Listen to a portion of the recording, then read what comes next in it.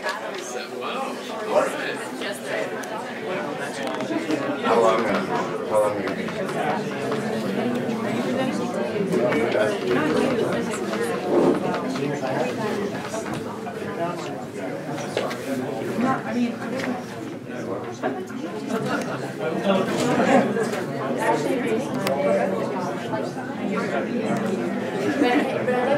One time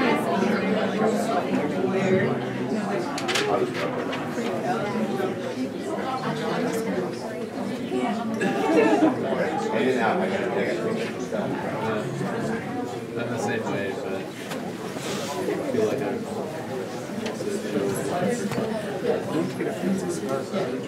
What's that? I've been carrying this thing like since Afghanistan.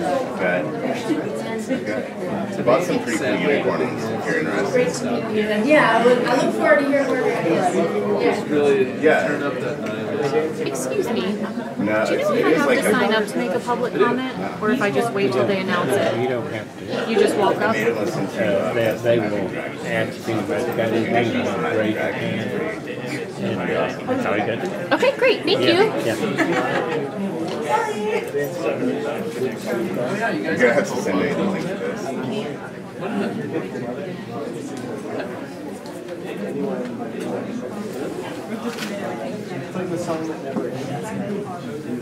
Why would I choose my phone here?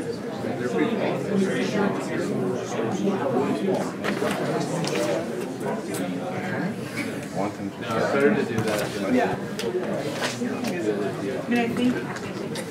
And if you can close and find space, I think it's the same.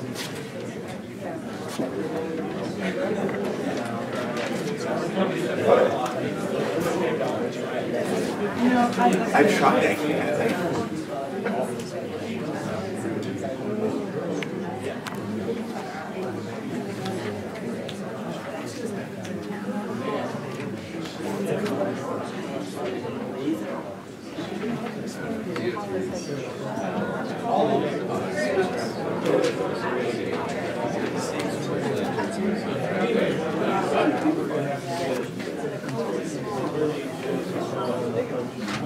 right now it's under contract because there's a sub-consultant who's running as well. So the audit office sent this email to Daniel's house. And they were like, we need this sub-consultant's rate things in like new forms. But Daniel, they CC'd everyone who needed to know. So Daniel just sat on it. And then they were like, it's been over 60 days since we've made people aware of this. We need to reset this process. Wait, so you said it was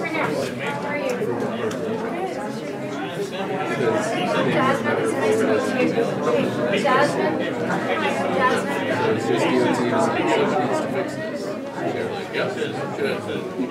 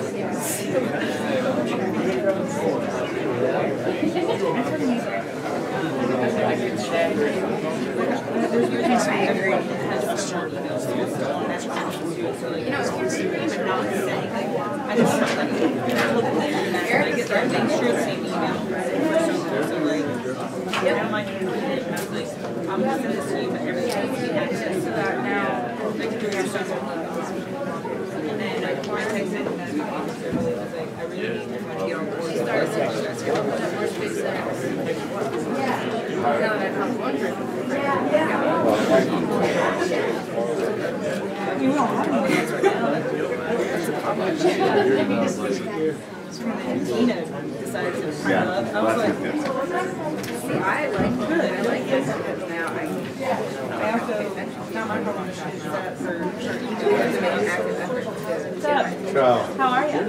See, I thought that was like dead in the water. So this is a coincidence. How are you doing? Busy, how are you? I'm working here. You know what I'm going to do after this? I'm going to town Woodley. You know what to do after that? I drive to Macon, Georgia. Tonight? You have to work tomorrow down there?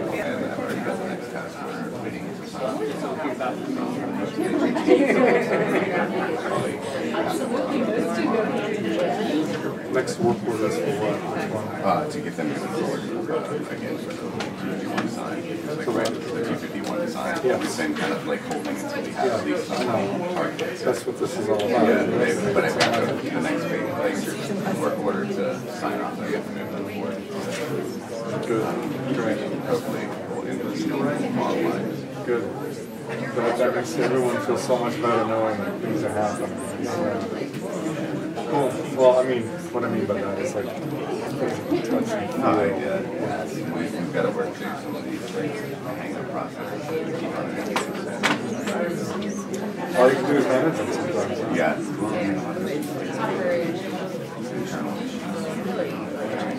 Okay.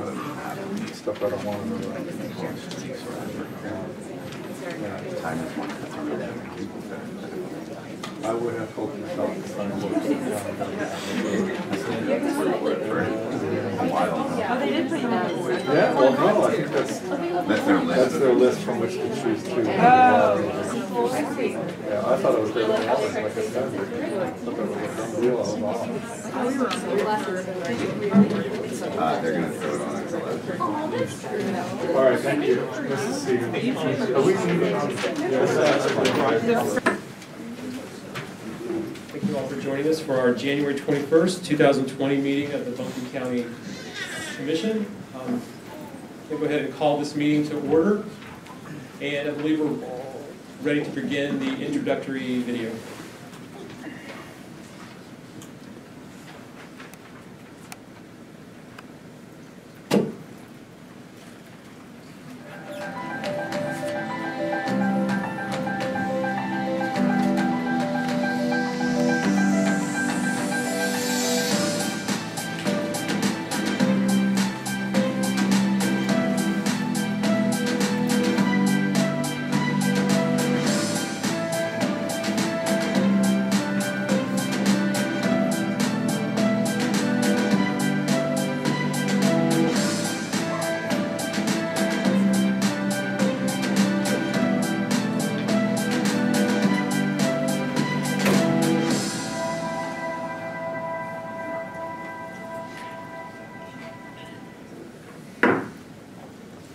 Good evening. I'd like to call the January 21st, 2020 meeting of the Buncombe County Commission to order. Thank you all for being with us this evening.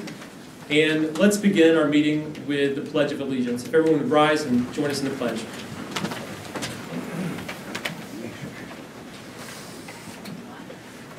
Pledge allegiance to the flag of the United States of America, to the republic for which it stands, one nation, under God, indivisible, with liberty and justice for all.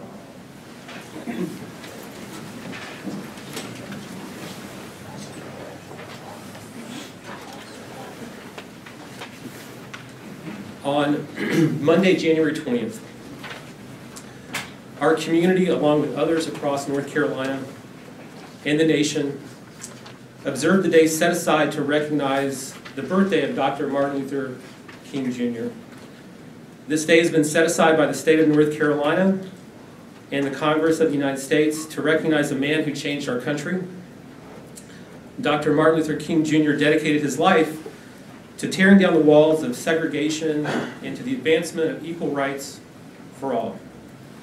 He helped America become a better place by confronting our nation's legacy of slavery and discrimination. He carried out his work not by appeals to anger or calls for revenge, but through a commitment to justice, through reconciliation, peace, and nonviolence, all of which were inspired by his deep Christian faith.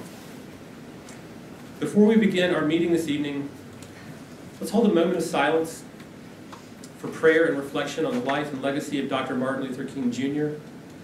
and all the men and women in our country who have fought for and sacrificed to advance the cause of freedom, equality, and justice for all. Please join me in a moment of silence.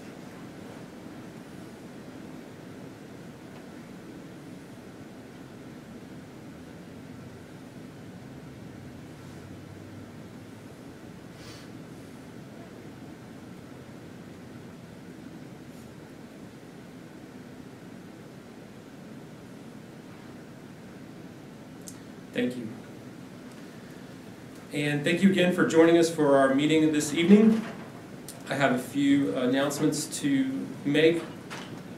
If you have used the county parking facility or bus passes to attend the meeting, this county commission meeting, your parking can be validated by one of the officers who's with us this evening to see them on their way out, and they're happy to validate your parking or transit pass. That is valid for today only. We read the ethics reminder to the board. In accordance with the code of ethics adopted by the board, all county commissioners have a duty to obey all applicable laws regarding official actions, to uphold the integrity and independence of the office, to avoid impropriety in the exercise of official duties, to faithfully perform the duties of the office, and to conduct the affairs of the governing board in an open and public manner. Is there any item on the agenda, the outcome of which would have a direct, substantial, and readily identifiable financial impact for any board member? Does any board member have a financial interest in any public contract coming before the board today? There being none, all board members have a duty and obligation to vote on any matters voted on by the board at this meeting. All right.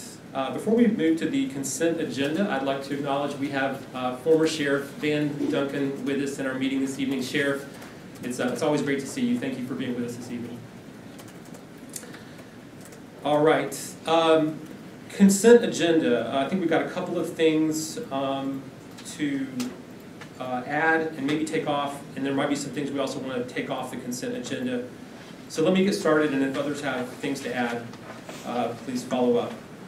First, there's been a request to remove the donation to benefit, nonprofit donation to benefit children in foster care, to remove that item from the consent agenda for this meeting. There's also been a request to add a resolution recognizing February as National Radon Action Month in Buncombe County. January, thank you. Which is why we're doing it in January. Right. Is there any objection to adding the radon awareness resolution? Great. Okay. Commissioner Fryer, did you have some other items you indicated you'd like to take off the consent agenda?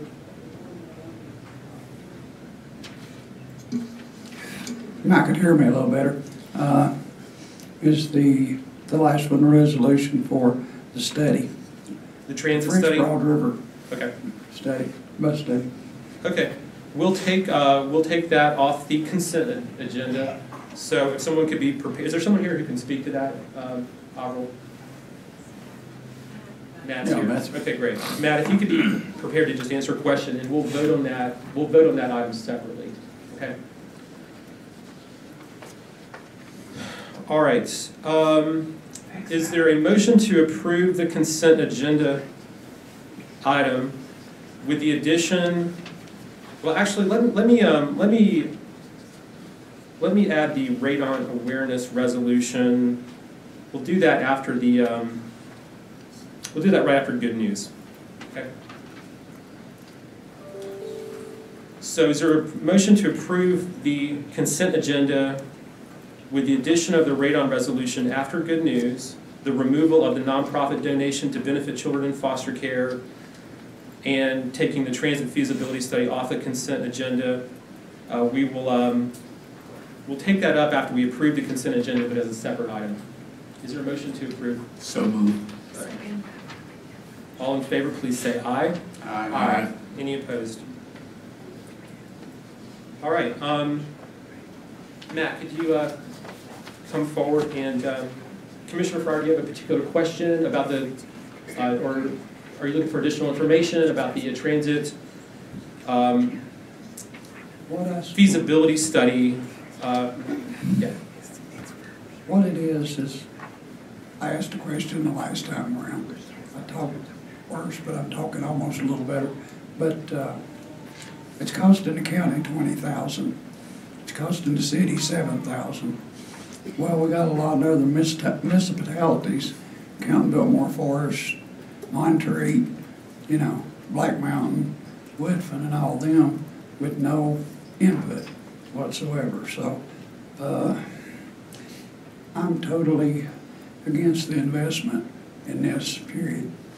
So it's, you know, I know it's supposedly tied into something, but it seems like the county is the big bully that always gets to help the city. And that's where I'm at. Okay, thank you. There may not be a question, but so just let me just kind of reiterate what my understanding of the purpose of this is. So the idea is to do a study about to do a regional transit study. You know, the city runs a transit system, we run a transit system, Hendersonville runs a transit system. There's a lot of different separate systems operated in Western North Carolina. From the previous presentations we've had about this, my understanding is to basically kind of take a look at this and determine if we're currently operating all these separate systems in the most efficient and effective way that they can be operated. So it's, you know, to me that seems like a really good idea. You know, so I think the purpose of this is very practical, and there's no predetermined outcome for what might come of it. Maybe they come back and say, you know, it's being run in the most efficient way it can be. Or maybe they come back and say, you know, it doesn't make sense to have all these separate agencies all trying to do the same thing. Maybe we should integrate some of these different services to better serve the people in our community. I don't have any sense of what might come of it, but the idea of taking a look at this seems eminently practical to me, so I'm certainly supportive of it. In terms of the funding allocation, you know, I mean, frankly, I mean, the one group of people who seem like they're sort of being, maybe arguably not being treated fair are the taxpayers in Asheville, because they already pay county taxes, right? So they're paying county taxes like everybody else, but they're also being asked to pay an additional $7,000. So I don't look at this as the county just helping out people in Asheville. If anything, I think they have a pretty good argument. They're having to pay twice for this, whereas people in Black Mountain and Weaverville and everywhere else only pay once. So, but I think it's, they're willing to do it. So if Asheville's willing to contribute, which I understand that they have agreed to that, then I don't see any reason we should not move ahead. That's my 2 cents on it. Any other comments or questions from other commissioners? I just have a question for Matt. As far as the reliability of the study, what's your thoughts on that? You know, in past, you know, selection and in this current one. So the MPO will actually do a request for qualifications. They'll actually go through the whole process of identifying a qualified vendor and then working with them to produce the study results. They're going to go through a process just like we would in terms of vendor selection. And then the results of the study, as has been mentioned, acknowledging that the study is going to be undertaken by the MPO isn't endorsing any of its findings or results, so there would certainly be a review at the completion of any study that was conducted to determine the merits of the study. So, and would you remind us who the MPO is made up of in its entirety? So the MPO includes all the urbanized areas in Buncombe, Henderson, Madison, and Haywood. So there are representatives from those municipalities on that board?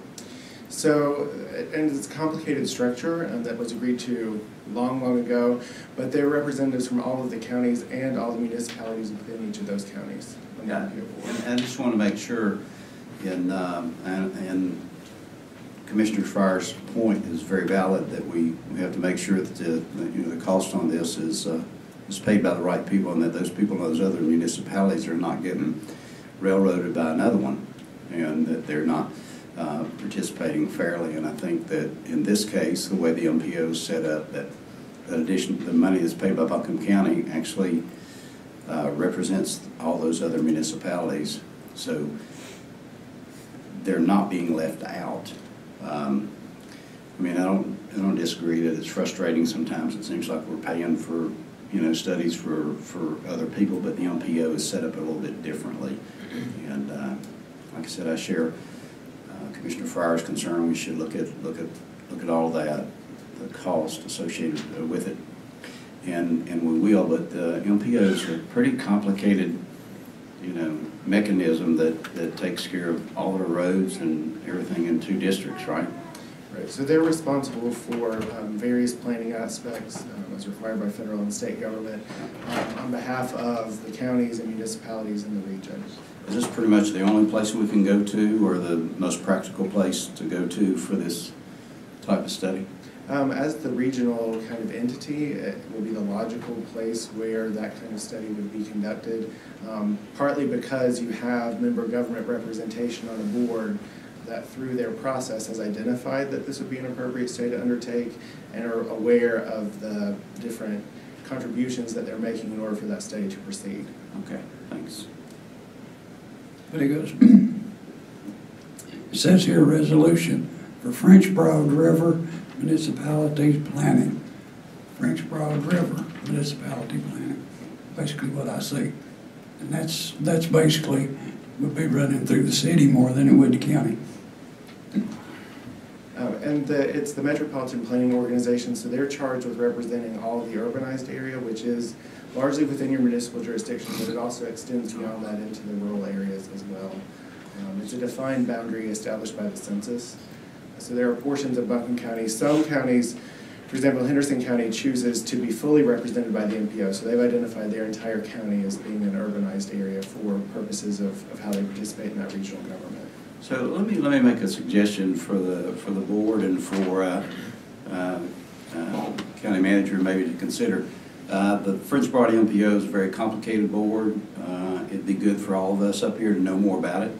I think it'd be good for us to have a presentation, show the map, because, you know, Commissioner Fryer's, you know, logic is right, but when you see a map and you really see what the French Broad MPO is, it's very good. I mean, it covers a vast area, and I think it'd be good for us to have that here, so that we have 2 commissioners on the MPO, and we have others maybe that have served before, but all of us need to know as much as we can about that, so that when we have discussions like this, we know as much as we can. So I'd like to see us do that. I mean, to show the maps, who's represented, and here's what the MPO is, and here's what they do, because it's a lot of decisions that are beneficial to Buncombe County and have been beneficial go through that board. I understand $20,000 is not a lot, but 20 can turn into $2 million quickly, the way this county works. And I've seen it happen more than one time. So we have a bus. Hendersonville has a bus. It's not their city bus. It's it's kind of like our Trailblazer, but that's, you know, they're happy with it. We are a county. I'm happy with our Trailblazer. They do a great job for what we do. Brownie, there's other things in this county that the city uses more than the county does, like the jail, 66%. So, you know, 33% is not 66. So, you know, we have to look at all areas of what we're looking at, not just this area. But right now, if you look at the city of Asheville, their bus still has gone up double in the last 5 years. It went from 2.9 to 5.9. Now they're 500,000 in the hole. So why are we even talking about tying in with somebody that can't even run a budget right? So Commissioner, may I say that the $20,000 that we're discussing for the study is part of our membership dues to MPO. This is not additional county funding. As a member of the MPO, we are assessed a due, and we pay those dues annually, and that part of that dues is what's going to fund the study. It's not additional 20. And Matt, if I'm incorrect, please correct me, but I just want to make sure that I brought that out. Thank you. That's an important clarification. This is really just, I think the MPO just wants to know that if they're going to do this, you know, kind of feasibility assessment of looking at possible different ways to make the regional transit more efficient, they just want all the participants to be aware of it on the front end, so that they don't do it and then after it's all done, everyone says, hey, where did this come from? I think they just want everyone to be kind of looped in on, this is a process.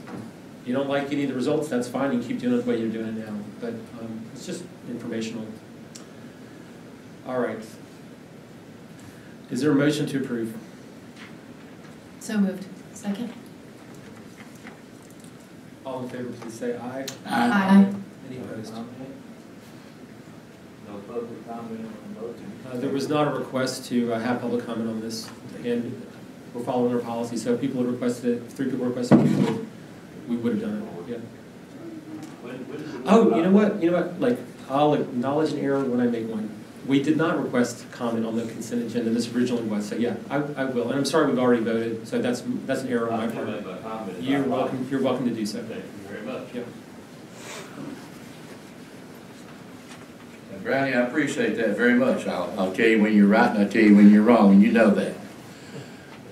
I'd like to hear the question, how much is the study going to cost totally? And what is each municipality and county participating in? And what is their percent of the cost? In other words, when I hear the word complex formula and complex board, you know what I think? BS. All you got to do is ask the simple questions. And nobody on the board asked that question. Thank you very much. Thank you. Any other members of the public have any questions about any items that are on the consent agenda? All right. If I may, Chairman, I did make a suggestion, did not hear from the board or the county manager on, for the future, be able to put some explanation about the French Part MPO, what it covers, what our dues covered, what some of the questions that's come up today. I think it'd be good for us to do that. Put it out, let the public see it. It can't hurt. So Yes, sir. I'd like to see if it's okay for direction from the board to do that. Without objection? That's fine. Okay, cool. All right. Thanks. All right. All right, we now come to good news. And I'm going to call on Commissioner Belcher to lead us on this item.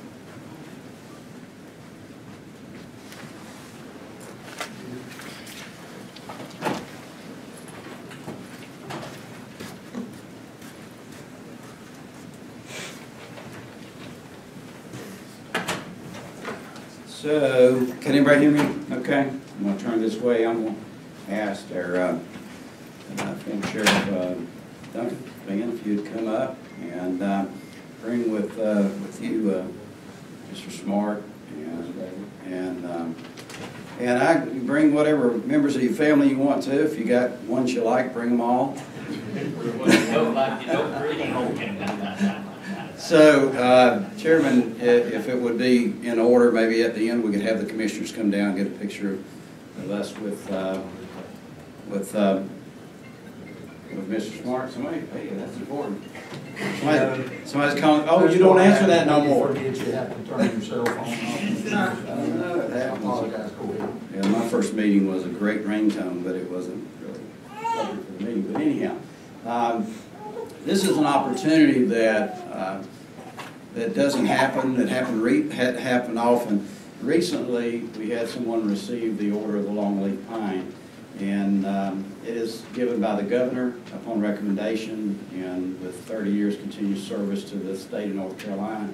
And it's an honor for us as a commission to be able to have someone present that to someone that has protected our county and our families for a long time. And I'm thankful that the Smart family is here and you're here to present it as most appropriate. So I'm going to turn it over to the Sheriff Duncan. Good evening, Commissioners. Good to be here with y'all again. Randy Smart, we're here tonight to honor his 30 years of service, military, and all those things that combined, but basically focusing on his 24 years at the Buncombe County Sheriff's Office to protect the citizens of this county. I'm honored that I got to work with Randy for most of that time. He actually went to work on my squad. I remember that very well when he started with the Sheriff's Office. But during his last 12 years is when he really got tasked with a lot of duties. And really when our Sheriff's Office saw a lot of significant accomplishments. We saw a 30% reduction in crime from 06 to 18. We received an $800,000 grant for our SRO program. And we received an award from y'all's organization, your national organization, one of the only ones in North Carolina to receive that year for our innovations in community policing. And if it sounds like I'm bragging, I am on all those folks that worked to make that happen. Nobody was more pivotal to those things happening than Randy Smart.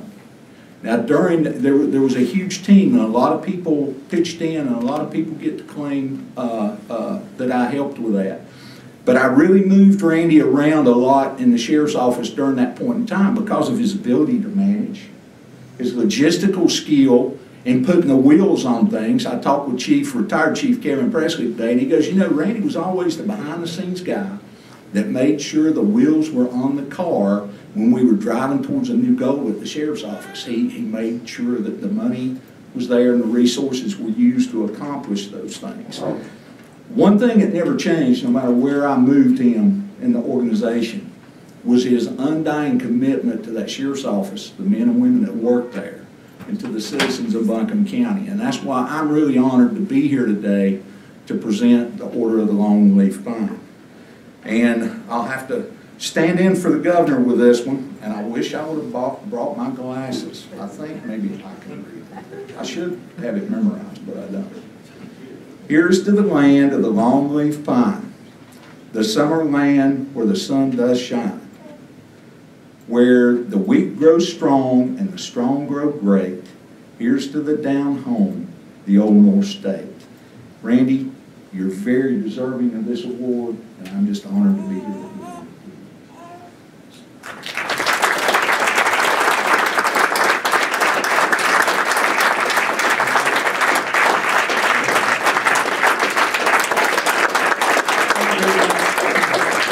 Thank you very much. Thank you, Commissioners, for allowing me to come and be part of the meeting tonight to receive this. It is an honor to receive this award. Certainly, my biggest honor is to serve the people of Buncombe County. It was truly one of the best jobs I ever had, and I truly do miss it today. But I thank my family for supporting me throughout my career. But thank you very much. I appreciate it.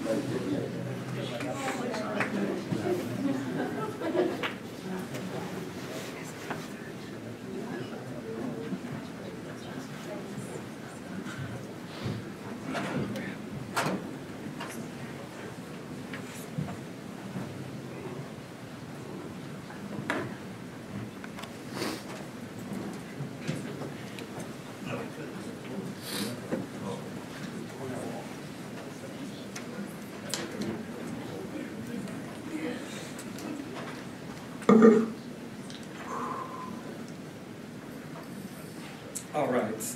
All right, next up, I'd like to read the resolution proclaiming Buncombe County proclamation in support of National Radon Action Month in Buncombe County, North Carolina.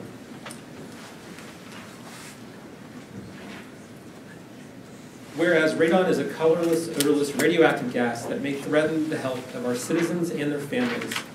Whereas radon is the second leading cause of lung cancer in the United States and is the leading cause of lung cancer in non-smokers. Whereas radon is found in 1 in 15 homes across the United States which have elevated radon levels.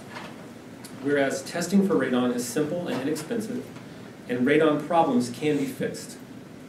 Whereas Buncombe County government, the U.S. Surgeon General, the United States Environmental Protection Agency, the North Carolina Department of Health and Human Services, North Carolina Radon Program, and the North Carolina Advisory Committee on Cancer Coordination and Control support efforts to encourage homeowners to test their homes for radon, have elevated levels of radon reduced.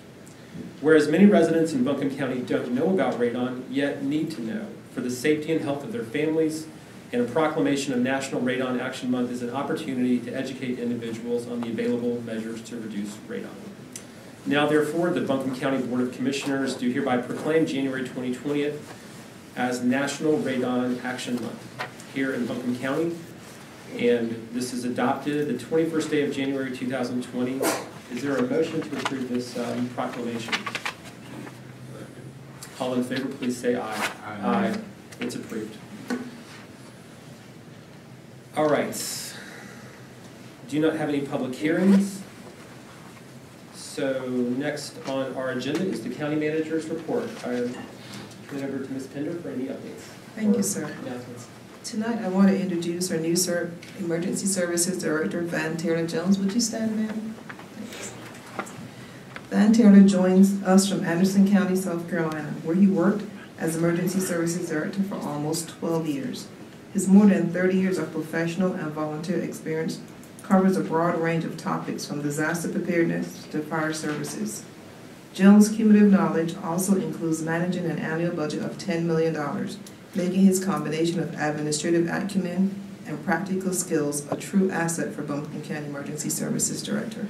Tonight, I'm pleased to recognize Van as our newest member. He started today as the Emergency Services Director for Buncombe County. So thanks for joining our team, Van. Thank y'all. Thank y'all. Ben, welcome. We're so excited to have you here in Buncombe County. We know you're going to do a great job. So thank you so much. We look forward to working with you. Look forward to working with y'all. Thank y'all. You're welcome. I want to see what size shoes you got. Tough. You got some, well, not your shoes. You got tough shoes to fill, but welcome. Love your qualification. So let me tell you one quick story. Please come up to the mic, Ben. Yeah, man.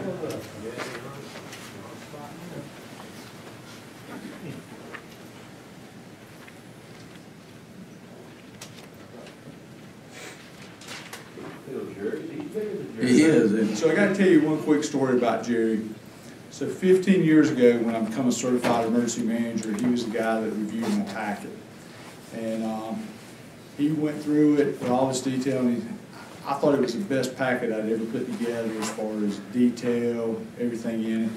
He sent it back and he said, "You like these three things?" He said, "You got 24 hours to get it to me." I was at Hurricane Charlie with the disaster response team. So I got it back to him, and he come back to it, and he said, "Oh, I was just kidding with you on that." But you know, that's kind of the way Jerry was. But you know, I do have some big. He left me with some big shoes to fill, and I tell you, I'm going to take that in consideration every day and work hard, just like he did for 47 years, to make this community a disaster resilient community. And I appreciate this opportunity. Yeah, welcome. All right. Welcome. All right. Anything else? All right, thank you. Okay, we come to new business. The first item under new business is consideration of a budget amendment related to the Woodfin Greenway project.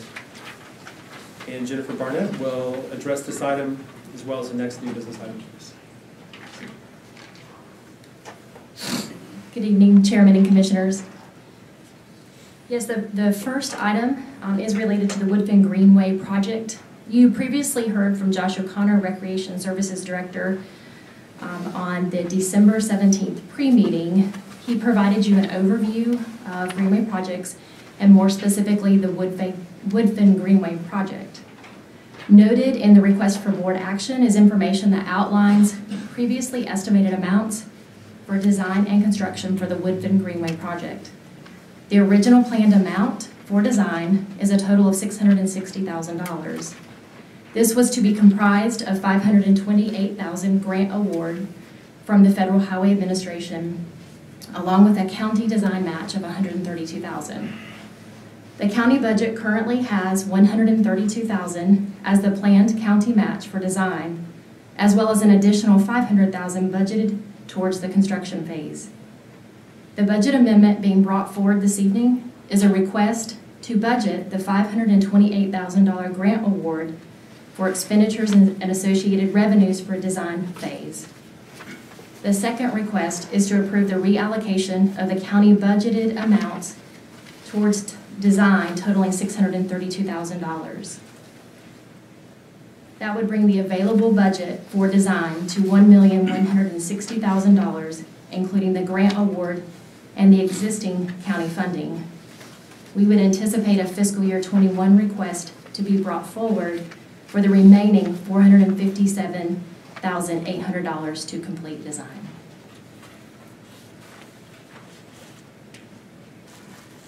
All right, thank you, Jennifer. Are there any additional questions? I just have one. So what we're doing is we're moving the $500,000 from construction to design. That's correct. So we have the total of $632,000, and the original plan was $132,000 towards design, and $500,000 being set aside in the last couple fiscal years towards construction. Right. So yes. So the new additional funds set aside tonight is what? So there are no additional county funds being requested this evening. Okay. Thank you. So we're just shifting from the design, from the construction to the design phase for those previously appropriated funds. So no additional funds are needed now, though they may be down the road. We just, because we are using funds for design that were earmarked originally for construction, but we don't have to fight that fight tonight.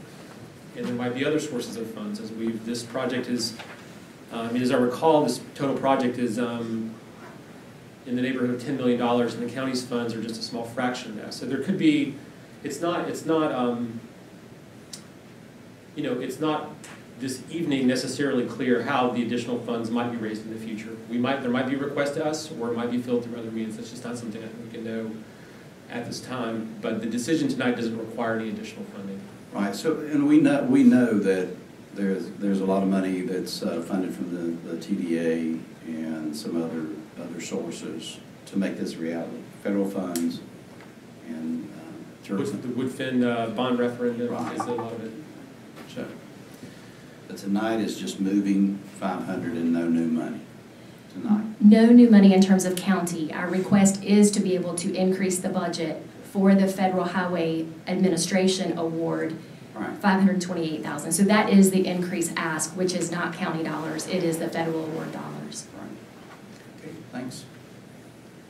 Is there a motion? I'll make a motion to approve. Okay. All right, there's a motion and second. Further discussion?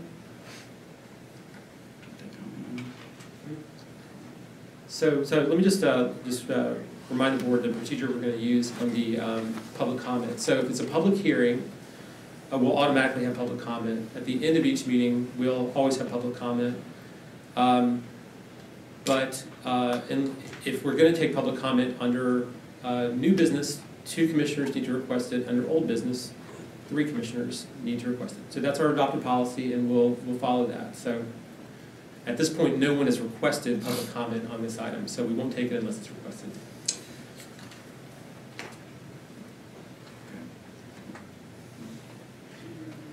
I mean, I see some folks here. I'm just wondering if people are wanting to talk, and if they are, then I want to invite that. Then I want to invite it. Okay. Does anyone else wish to? All right. Thank you. Are there any members of the public wish to comment on the motion? Mr. Yellen.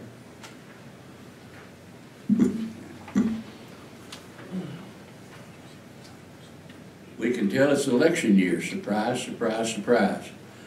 I appreciate the taking of public comment very much, because you explained to me that we're taking planning money or construction money and putting in the planning.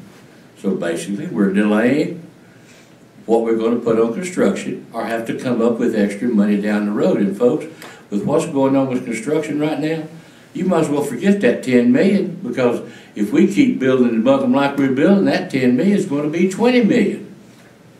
Because I saw that property on Jupiter Road increased 0.2% in 30 days. 0.2%. Now I've got your county attorney over there and me. 0.2% in 30 days. So, yeah, I thank you for having the opportunity to make public comment. And like I said, I will compliment you when you do what you should so that we're open and transparent. Thank you very much. All right, thank you. Anyone else? All right, there's a motion and second. Any further discussion? All in favor, please say aye. Aye. Any opposed? All right. Next up, budget amendment for START program expansion. And for this budget amendment item, I do believe that Stoney Blevins and Rebecca Smith with Health and Human Services is going to do a short presentation and then follow that up with the request around the budget amendment. All right.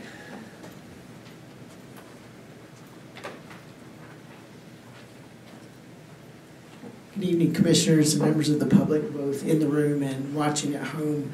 I just want to say that I really am both excited and encouraged about where we are in our fight against opioids and other substance use disorders in Buncombe County. I don't have to educate you on how many years now our community has really been ravaged by this problem. We've lost too many citizens.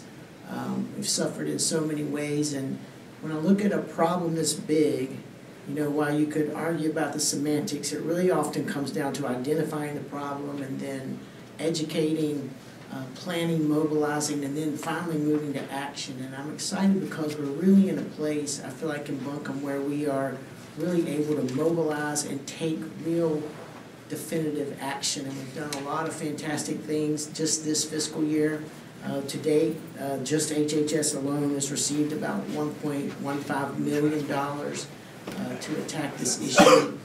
But tonight I'm really excited about, all the new initiatives we're able to do, but tonight we're bringing before you an initiative that is already succeeding. Since 2017, we've been implementing the START initiative, and Dan Pizzo is with us. I have to recognize him, some of our staff. This model has had tremendous success, and so what excites me tonight is two things. One, we have the opportunity to double that success, actually double the amount of service that we're providing at no cost to the county. And also, the other thing that excites me is this particular program really addresses somewhat the forgotten victims of substance use disorder sometimes, and that is children and families with children. And so we're really excited to present this to you. And I just want to introduce Rebecca Smith, our social work director, who will walk you through the details of the grant proposal. I think we have a PowerPoint presentation. Thank you. Commissioners, thank you for having me and allowing me to speak a little bit about the START model here in Buncombe County.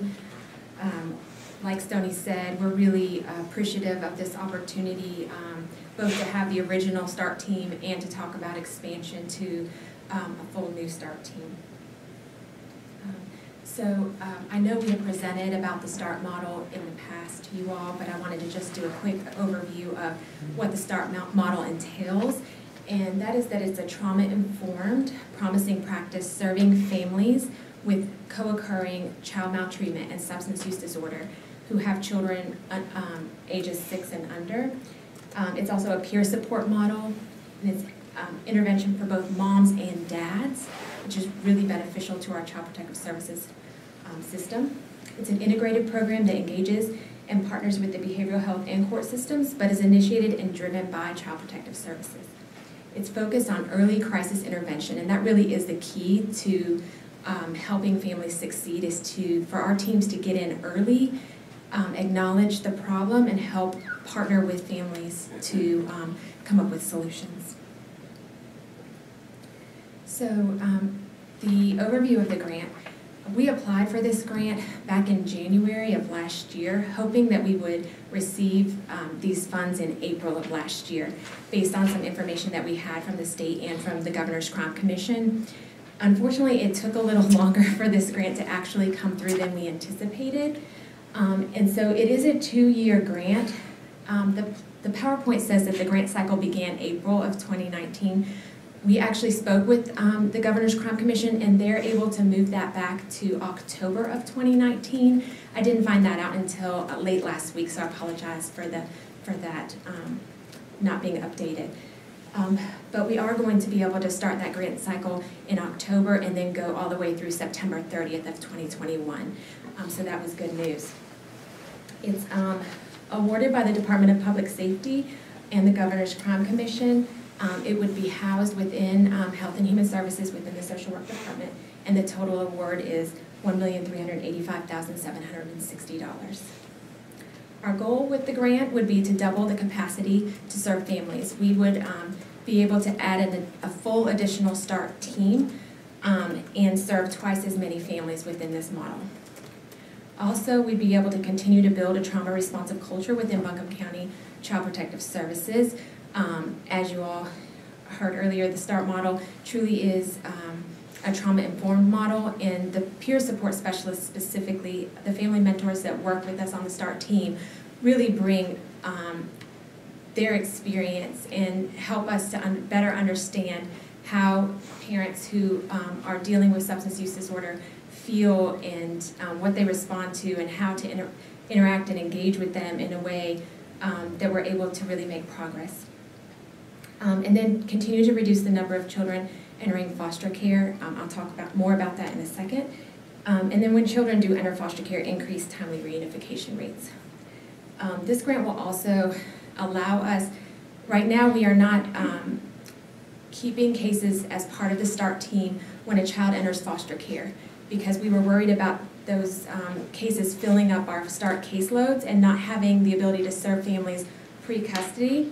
And this money will allow us to double the team and be able to take cases where children do have to come into custody, but our goal will be to get those children back in their homes as soon as possible. So it really does open up great possibilities. As I said, one of the goals will be to continue to reduce the number of children in foster care in Buncombe County. The chart that you can see there outlines where we were in June of 2017, having 392 children in foster care, and where we were in June 30th of 2019, which was at 331. Today we are at 318 children in foster care, and that includes our 18 to 21 population. So you can see that ongoing trend down. And we can't say that this is all because of the START model, but what we do know is that having START on board, having the peer mentors join our teams has really changed our culture and the way that we address substance use disorder in Buncombe County.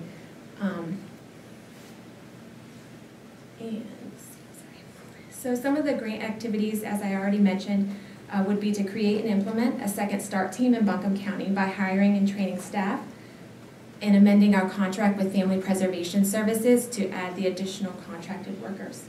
We would expand START eligible cases to include cases moving directly from investigations to foster care, create case assignment process to account for the two teams, continue to evaluate and contribute to the evidence base of the START model, to increase opportunities for future 4E funding. This part is important because the Families First Prevention law that was passed at the federal level, in October of 2021, we're going to be able to use 4E dollars for prevention services. And we're very hopeful that the START model will be a part of those prevention services that will be able to be paid for with federal monies. And so the more we can contribute to the evidence base, the more likely we are to have that happen. And then the grant will also allow us to work toward becoming a START certified site, and we would be the first site outside of the state of Kentucky to become certified. So there's the breakdown of the budget for the 2-year grant. We would be hiring 4 staff members as grant-funded employees with Health and Human Services, and then the other staff members would be hired through the contract with Family Preservation Services. And it would be set up similar to how we are doing, how we have set up for our first team. I'm sorry, how many years is that? It's a 2-year grant.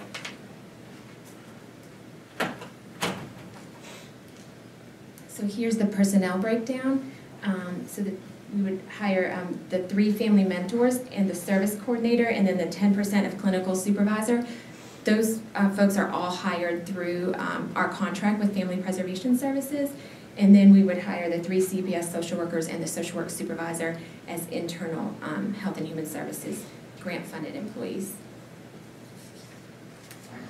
As you can see there, it mentions that all of this is covered by the grant. There was a match requirement for this grant, but we were able to use the existing dollars that we spend on our first start team to make that match. So there's no additional investment that is needed. Here are just some of the numbers about outcomes from our START model. So since 2017, we've served 65 families, and you'll see some of the success rates there. One of the most impressive things to me is how quickly we are able to help families engage in services. So within 2 days, 1.7 days of a family identifying that, yes, I want to be a part of this START program, we're able to do a comprehensive clinical assessment and help that family to access treatment services. So there's not a delay, and we're able to build on the momentum that the family has demonstrated. And then this slide just kind of talks about the gains versus the cost of the START model. And this data is taken from Child and Family Futures, which is the contract agency that oversees the START model. And we consult with them, and they're able to share their data with us. And so we're able to see from looking at the START model across the nation, these are the gains that have been seen from START. 3 times lower rates of reoccurrence of maltreatment. For every dollar spent, $2.22 saved in the foster care system. Children being half as likely to enter foster care, and women doubling their rate of sobriety. So those are some of the outcomes nationwide for the minimal cost of the START program. Our sustainability plan for this grant would be really looking at the cost savings from preventing children from entering foster care. In addition, looking at 4E reimbursement under the Families First Prevention Law that will come to the state of North Carolina in October of 2021. And then really having fewer children in foster care requires fewer social workers, and so being able to reinvest those dollars as we have those numbers come down into existing positions. So what we're asking this evening is to approve the receipt of the grant monies, approve the establishment of the 4 full-time employees, which would be grant funded. And again, that date is October of 2020, September 30th of 2021. And then like I said, the additional employees will be secured via the contract. So that's the presentation. I'm happy to answer any questions you might have. I have a question. I mean, I'm supportive of the program. It's a great program.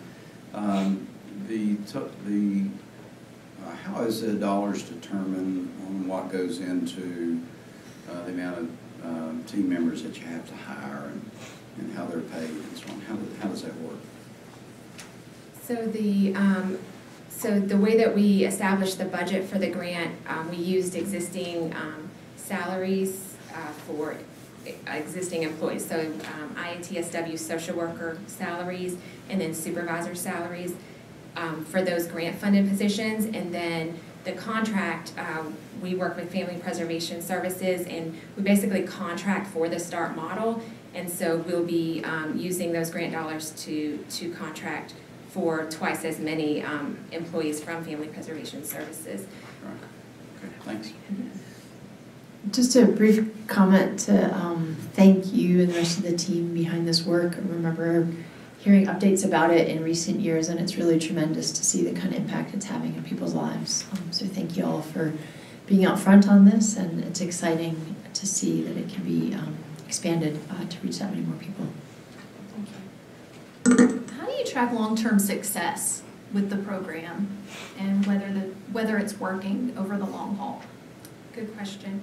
So we are part of a larger evaluation, like I said, through Child and Family Futures, which is the purveyors of the START model. And we contribute our evaluation data to them. We're not in Buncombe County doing any long-term longitudinal study, but they are. And so there's actually a whole research team that is dedicated to studying the START model and looking at outcomes. And I'm happy to share any of those resources. There's multiple research papers that go into all the details about the success of the model. There's not a ton of information yet about long-term impact because we're still early on.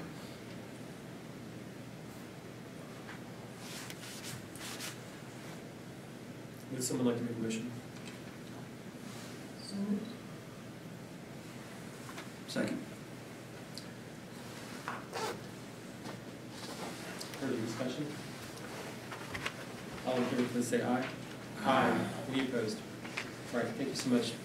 Appreciate the updates and look forward to hearing more as this goes forward.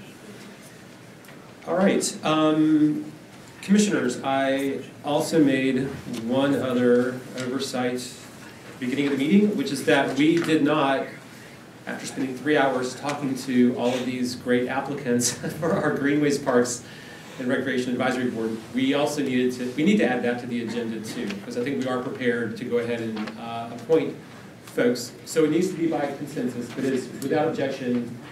Can we add that to the agenda to go ahead and appoint people to the? We will go over that because there is going to. I think there's going to. We're seeking nine appointments. I believe based on the prior to the start of our regular meeting, the County Commission held about a 3-hour special meeting to interview the applicants for our Greenways Parks Advisory Board.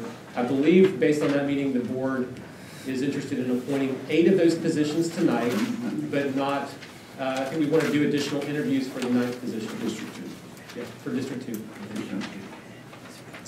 That's what I thought we have. Yes. We're not, yeah. So we will not make 100% of the appointments tonight, but I think we're prepared to make most of them. But it's still from the original list, it's not. Could I have a motion, can we just go ahead and have a motion to add this to the board appointments? We have more appointments on our agenda, but just to address the Greenways. That's it. All in favor, please say aye. Aye. All right, any opposed? All right, let's go ahead and take that one up first. I've got some notes, so let me see if I can go over what I believe there was agreement to work on tonight. So just as a little bit of background, Parks, Recreation, and Greenways Advisory Board is a new advisory board for Buncombe County. We voted to create this committee several months ago. It includes 9 members, 3 of which will be representing each of the 3 county commission districts in Buncombe County. And just because things, everything needs to be complicated, of course, these districts are going to change, but what the commission agreed to is that we're appointing people from the districts as they exist today. The districts will change after the 2020 elections, but for the purposes of these initial appointments, they are as the districts exist today. All right, so and we had more than 20 people apply for this. It was very strong interest in it, so it was very difficult to narrow it down, and we appreciate everyone's interest in from all the applicants. From District 1, let me review these names, and then perhaps someone would like to make a motion to appoint these. From District 1, Sam Mason, Derek Turno, and Dusty Allison. So I'll make a motion to approve those to add to the. Is there a second for this? A second. All right. Further discussion? All in favor, please say aye. Aye. Any opposed? All right, for District 2, again, there's three positions for each of the districts. For District 2, I believe there was sort of consensus that we go ahead and appoint 2 of the applicants that we were able to interview today, but there were some applicants who were not able to attend the interviews today, so we're not going to appoint all 3. We're only going to appoint 2, and we'll do additional interviews before finalizing our decisions on District 2. But I believe there was support for Carol Peterson and Ann Babcock. So move. Second. All in favor, please say aye. Aye. Any opposed? And then from District 3, Teresa Williams, Allie Howell, and Lena Richards. So move. Second. All in favor, please say aye. Aye. Opposed? All right, thank you very much. And again, I think we anticipate we will conduct additional interviews for the remaining position on District 2 before our next regularly scheduled County Commission meeting in 2 weeks from today. That afternoon. Chairman, I have a question. Lamar clerk just reaches out to them and lets them know that they have. Lamar, will you be reaching out to them and letting them know? We will. Okay. That they've been appointed, yeah. We will do that. Also, are we not going to do this next week, the 28th, that interview the other person like we decided, or we're going to wait until the next meeting? Oh, that's right, that's right. So we talked about meeting next Tuesday rather than 2 weeks from today. That's what we discussed. Is there a problem with that? It's not. I just want to make sure. I'm sorry. Okay. Just maybe a little bit. You don't have to go to this meeting. It's okay. You can if you want that. Okay. So let's talk about that. So we're going to have a special meeting a week from today, on Tuesday, week from today, where we'll do at least one additional interview for District 2, Parks and Rec, Greenway, and then we're also going to do interviews for our strategic partnership advisory committee, right? Which we'll actually, and let's go ahead and talk about that for a second too. So we have another new citizen advisory committee we have. Is the Citizen Advisory Board for allocation of, or recommendations on strategic partnership grants committee. This is also a new citizen committee with the county that will make recommendations in our budget process for investment of our funding in strategic partnerships. We've had 21 applicants for this committee, and I believe the board's view is we're just going to interview all the applicants for this board, and we'll do that next Tuesday, starting at 1 o'clock. And that will be a specially called meeting, but it's a public meeting, so anyone who's interested is welcome to attend. All right, and we appreciate everyone's interest in that as well. All right, we have several other boards and commissions this evening as well, some of which we might be willing to, are ready to do something on, others we might need to take some more time on in light of the extensive time Greenways and Strategic Partnerships is taking right now.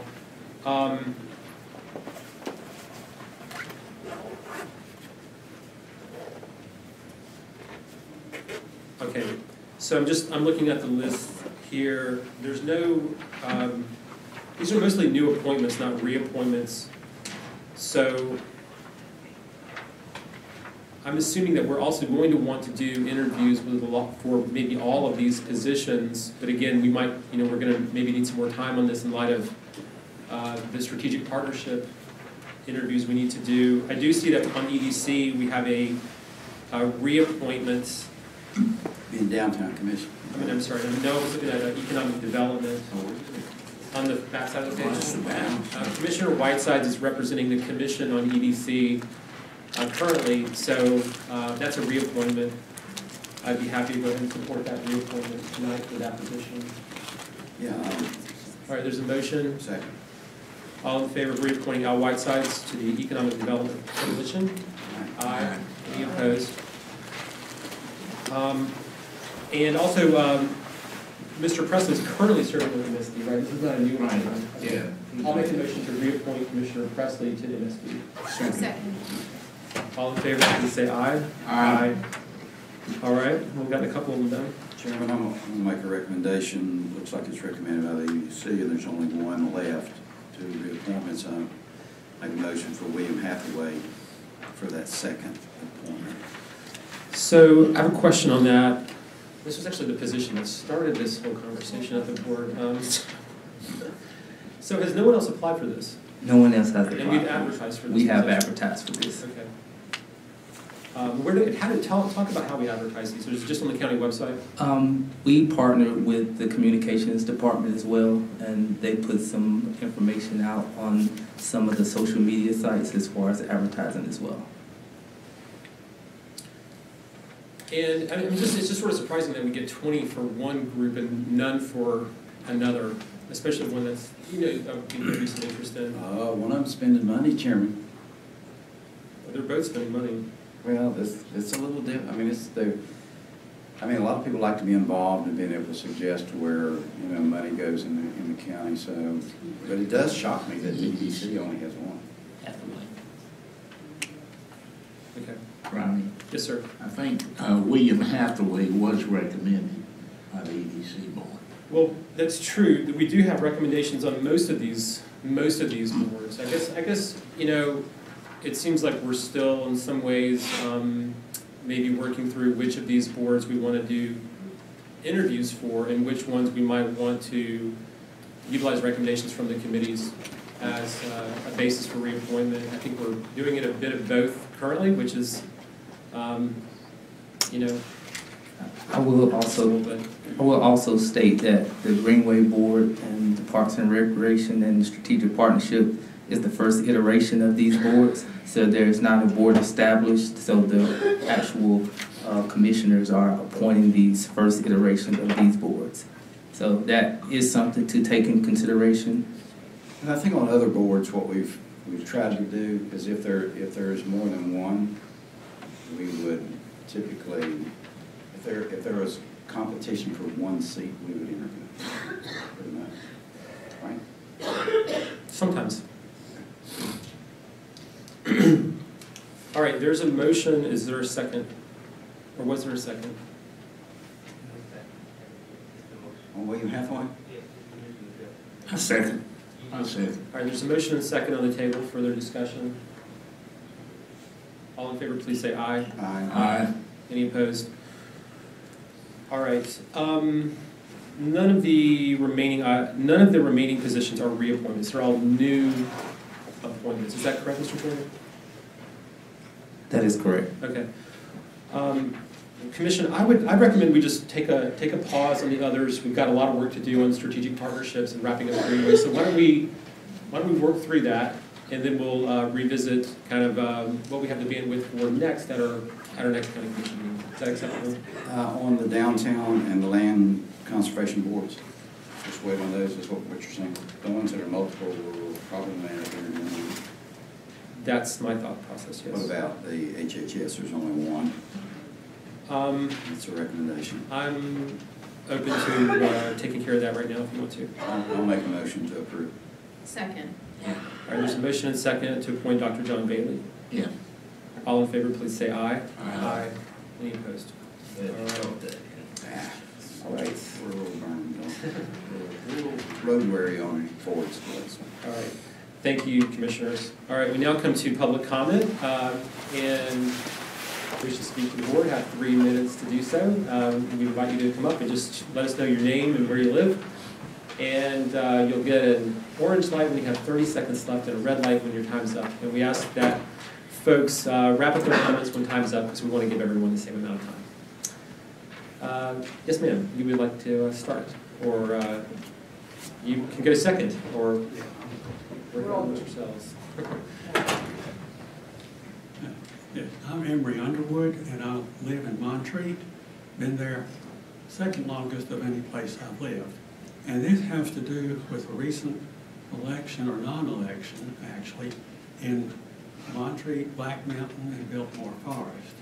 The commissioners there decided that they wanted to serve another year without an election. And this was actually approved by the state. Now, I know nobody here, you can't actually do anything, but what I'm hoping is there can be some voice on this, because I thought possibly of running myself, but I decided not to. And of course, they decided, you know, you can save even more money by putting off election a couple of more years. And to save a little more money, you don't have an election at all. You appoint your successors.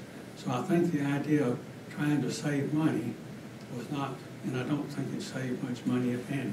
So that's my thought on it. And we'd like to have a voice from here, even though I know you can't actually do anything. Thank you very much. Yes, sir. And then if you'd like to go next, you're welcome to.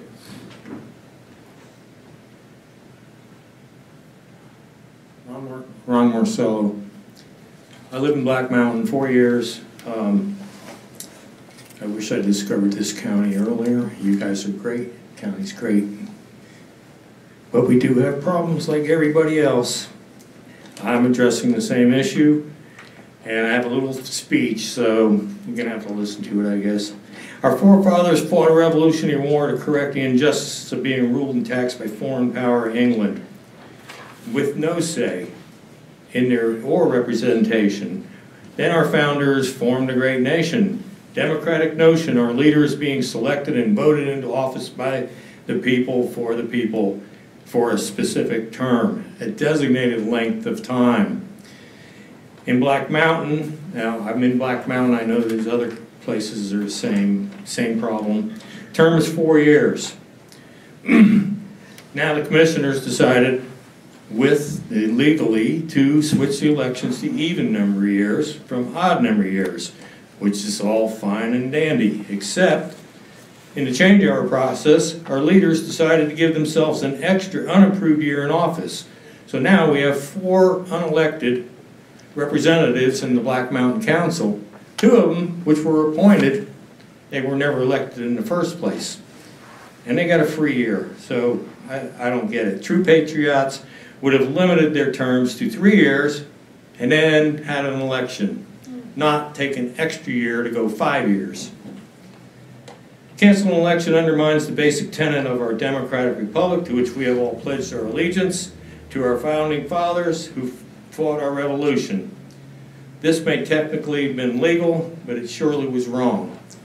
And I petitioned the county as being the leading, the County Commission, as being the leaders in the county of over everybody, to maybe contact our legislatures and say, you know, hey, this is great, they want to change their election, and maybe they should put a little amendment in there that says, whatever it's called, in there, that says, you want to change the year, go 1 less year, don't give yourself a free year.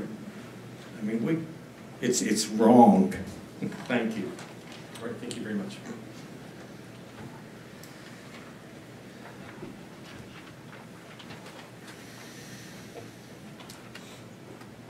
Mary Standard, and continuing the theme, Montreat. But as of 2020, 4 municipalities in Buncombe County have town councils that were not fully elected by their residents.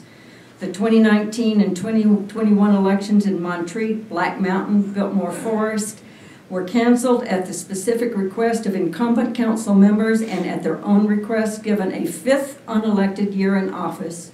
Asheville elections were similarly canceled and council members given a 5th year in office when Asheville's mayor requested of General Assembly to change the election year cycle.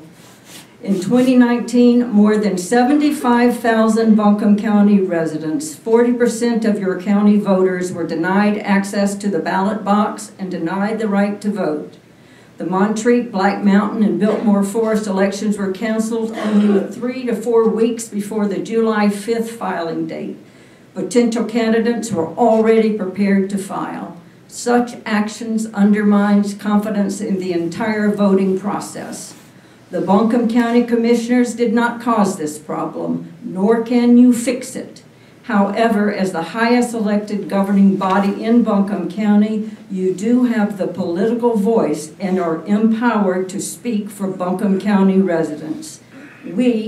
I, the disenfranchised, ask that the Commissioners place and support a resolution or statement on the February 4th agenda that speaks for those denied the right to vote by the cancellation of municipal elections in Buncombe County, that calls for officials to serve only the terms to which they were elected, and 3, affirms that if a democratic society is to exist, the voter must have confidence in the system.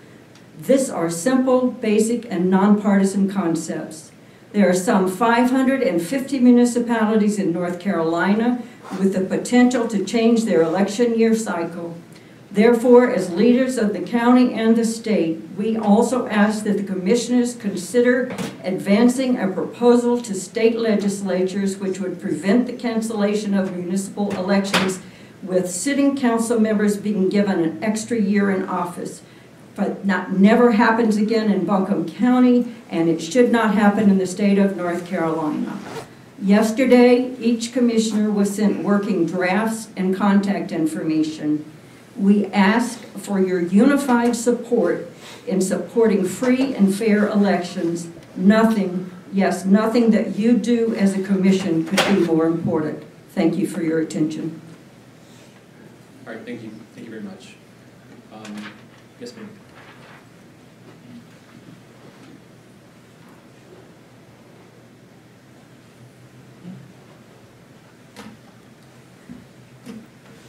Marilyn Sabansky, Black Mountain. Good evening. Our right to vote matters. It's very disturbing and unfair that locally elected officials and representatives in the General Assembly stripped away our right to vote in 2019 and is established again in 2021. Losing our right to vote and to run for office, even just once, matters. A significant portion of the population of Buncombe County, specifically the people of Asheville, Black Mountain, Biltmore Forest, and Montreat, have been disenfranchised. Will you turn your heads away and say nothing? Will you condone this attack on the very foundation of our form of government?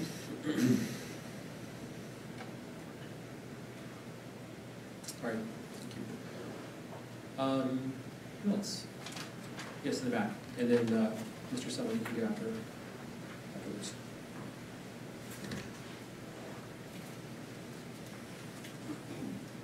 Good evening, Commissioners. My name is Hannah Honeycutt. I live in Asheville with my family, and I'm also an employee of Buncombe County. I sent an email last week explaining some recent changes the county administration has made to our health insurance policy and explaining my concerns with those changes. I don't want to reiterate all of those concerns, but I do want to touch on an issue that my colleagues have expressed as very troublesome to them about this new policy. According to the personnel ordinance that is in place, the county commissioners must approve any change in the employee benefit structure or options. The county administration has stated that because this policy is voluntary, it does not affect any change on the options or structure. However, for most Buncombe County employees, those who do not make 6 figures, it is a change to the options and structures that are available to us, and it is not voluntary. For the past 8 years that I've worked for the county, all I had to do to receive health insurance was to pay a premium from every paycheck.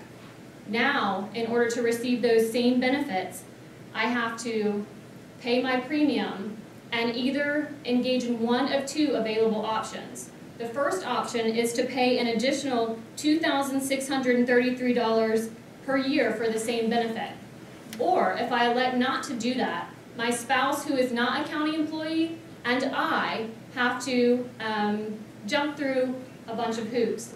The first of which is we have to go see a medical professional and have an intravenous blood draw conducted where they take our blood and submit it to a laboratory for testing. This is not testing that our doctors have asked for. This is testing that the county has mandated.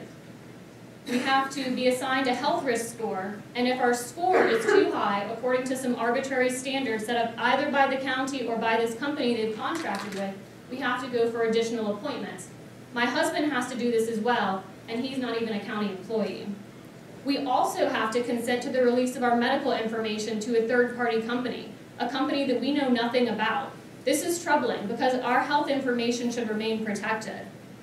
Maybe the employees who make six figures can afford to pay the $2,633 per year additional, but the employees making between $40,000 and $50,000 cannot. That includes sheriff's deputies, social workers, IT professionals, detention officers, economic services employees, and many more. That's 5.5 to 7% of their yearly salary. Perhaps it would be different if the county was offering us an incentive to engage, like in Henderson County, where their premiums are not paid for by the employee, but they're not. We are asking the board to review this decision of the county as required by the personnel ordinance before allowing the implementation of a plan that negatively and unfairly impacts Buncombe County employees. Thank you. All right, thank you so much. Mr. Sullivan, or the other person?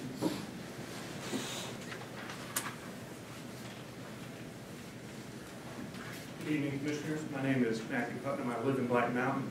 I'm an attorney and for the past 13 years, I've represented the Buncombe County Department of Health and Human Services in all courts of this state, including the Court of Appeals and our North Carolina State Supreme Court. As my colleague, Ms. Honeycutt, points out, county administration is attempting to make major changes to employee benefits and our health benefits without any oversight from the Board of Commission. This oversight is required by the ordinance. It is my understanding that county legal has advised that the changes are so minor that they can skirt around Board of Commissioner oversight. This oversight is critical not only for the protection of the employee, but for the protection of the taxpayer. The fact that in order to get the same health insurance benefits that I've received for the past 13 years, I have to have blood drawn with a needle is just one small step to show that these changes are major and should be approved and reviewed by the Board of Commissioners before taking effect. What's more disturbing than the blood draw is the fact that county legal and this current county administration is taking an approach that would even attempt to skirt past Board of Commissioner oversight. Our recent scandals have shown that transparency and oversight should be the touchstones of not only every county employee, but certainly the Board of Commissioners. So I'm asking you, as the Board of Commissioners, with the citizens and the voters watching, you exercise your oversight that's required by the ordinance. Choose oversight over an obscure legal opinion. Choose responsible transparency over the convenience of a county administration seeking to make whole cloth changes. The ordinance requires it, and frankly, the citizens of Buncombe County deserve the oversight that the Commission is required to do. So please, I ask you to exercise this oversight that's required by the ordinance and debate the changes that are put forth by our administration. Thank you. All right, thank you, Mr. Putnam. Mr. Sullivan.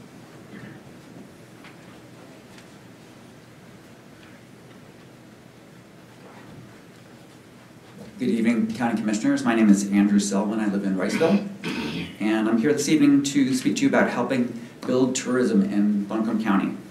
You may ask, hey, wait, isn't that your job on the TDA board? What are you coming to us for? But if you can indulge me for a moment, I want to tell you why we as a board are having trouble doing our jobs. Without diving too much in the weeds or of nomenclature or what things are called, Buncombe County collects an occupancy tax. While we are called the Buncombe County Tourism Development Authority, most of our metrics for designating our success, including part of the bonuses given to Explore Asheville personnel, are based on occupancy. Perhaps a better name for us would be the Buncombe County Occupancy Authority, or to be catchy, perhaps just Occupy Buncombe. Our focus on keeping occupancy rates high precludes us from acting in a more holistic manner to address what can be done to keep tourism as part of our economy for the long term.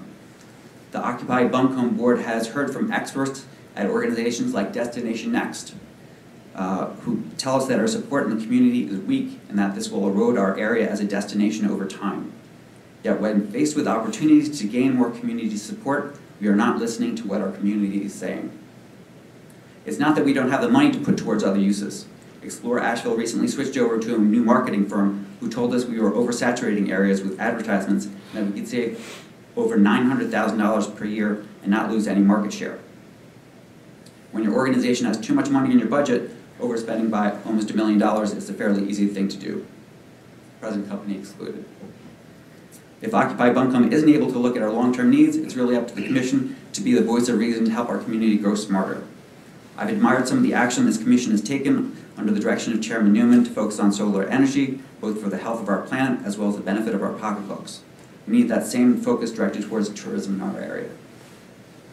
At the moment, there are many who don't feel that we are getting anything back from the tourists who come here, that tourists spending their money at local businesses just isn't enough. Let's prove them wrong. Let's take some of the occupancy tax dollars and spend them on affordable housing and transportation, things that would help those in our community who are most left behind in our current economy. As a small business owner, I depend on tourists as an important component of my retail business. Please help keep this portion of the economy sustainable by putting more occupancy tax dollars into things that matter most to our community. Thank you. All right, thank you very much. Yes, ma'am.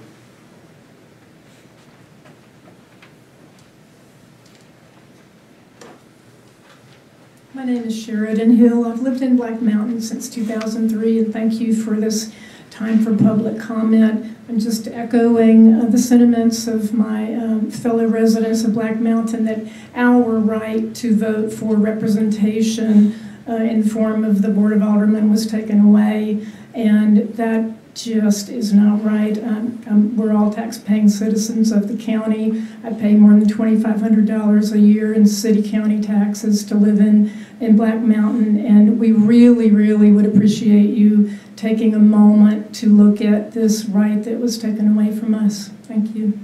Thank you. Mr. Rice.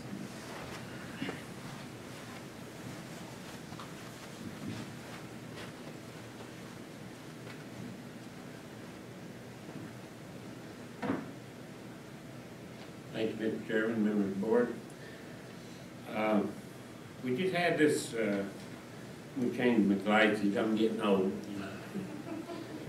We just had the Park and Recreation interview, recreation and all that.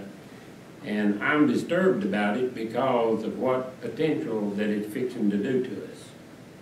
If you have been on this board or know of it, the Cultural Recreation Authority was done away with, but at the time that the legislators passed House Bill 418 in 2013 to create an advisory board and to create a tax too, because the county come out with this 3.5 cent ad valorem tax in 2014.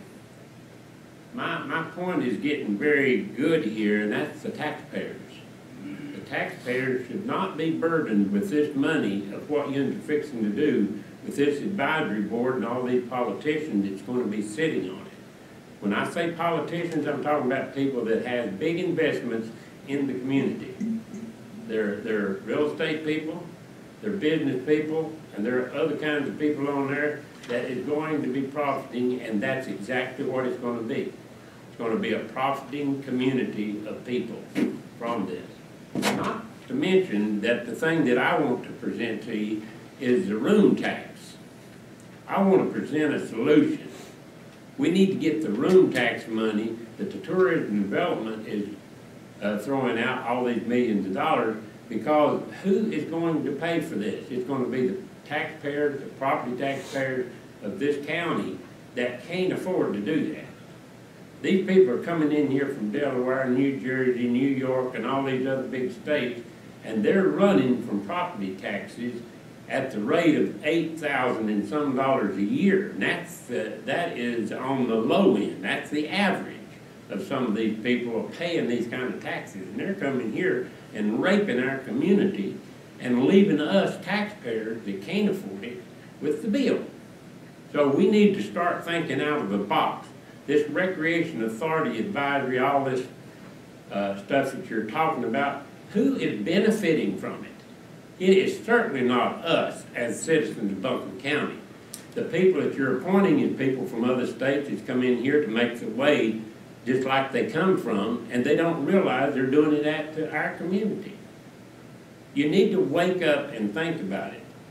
I'm tired of paying high taxes, and you commissioners can do something about it. We do not need to pay taxes for this recreation stuff. We need to have the Recreation Authority over there with the sales tax, not sales tax, but the room tax, where these tourism people are coming in here. Thank you. All right, thank you. Mr. Yeldon.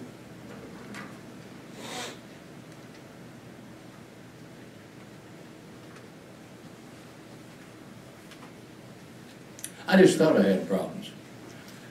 Well, I'm gonna tell the folks in Black Mountain and Montreat how to solve their problem. You don't do a TV show for 10 to 12 years and tell the county commissioners and the politicians in Buncombe County that Wanda Green was crooked. Yeah, I did, all those 10, 15 years. And guess who turned out being right? I don't know a lot, I'm just simple and I ask simple questions. The way we got the vote on zoning in Buncombe County is because of your legislatures. If the county commissioners all agree, that's every one of them, all political parties agree, and go as a unit to the legislative boys and girls and say, we want this.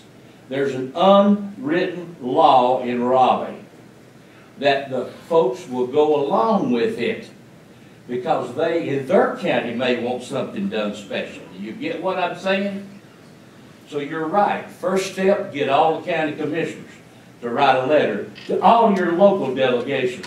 But then you're going to have to call your local delegations, every one of you, if you're really ticked off about it. And you will get it changed. That's how we got the vote on zoning, because I made the call and told somebody on the other side of the political spectrum what was fixing to happen. And the next morning, Bill Stanley announced we'd have a vote on zoning, but he didn't make it binding, okay? So that'll solve your problem right there, folks. Now, on this transportation study, you don't do a TV show like I did all those years without you don't look at transportation. Folks, New York can't pay for their transportation program with fares. We don't have a dense enough population in America to have mass transit. We don't have it. We sure don't have it in Buncombe County. So that's why I asked my question a long time ago. How many is riding each route? What does it cost for each person? What's it going to cost to expand the route? Simple questions, folks. Not complicated. And when you hear the word up here, well, I can't exactly get all that out. You all should be saying, okay, do it. That's what your pre-meetings are for. Spend the time in there getting the real details. Don't make it a dog and pony show. Because this is election year, and I can tell you right now, the people, I can see it right now in Black Mountain and Montreat, they're going to be a fruit basket turnover up there the next election. I got a sneaky feeling. Is that going to happen or not, folks? It's up to you. It is up to you. Get it back. I told you how to get it. Thank you very much. So let's see if the paper and the TV will pick up on that.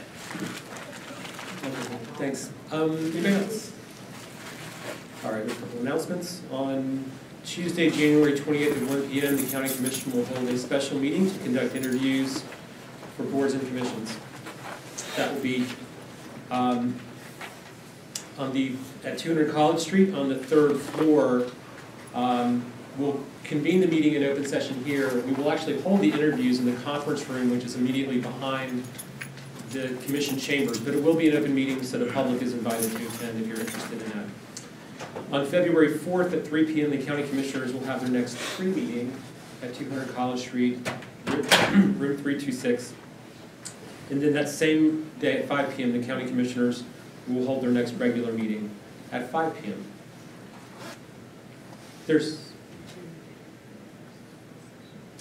Yes, thank you. The personnel closed session to conduct reviews of 2 county commission employees will be at 4 p.m. on February 4th. So we need to keep a free meeting such that it concludes by 4 o'clock. Okay. Thank you for that reminder. Is there a need for a closed session? All right. Is there a motion to adjourn? All in favor, please say aye. Aye.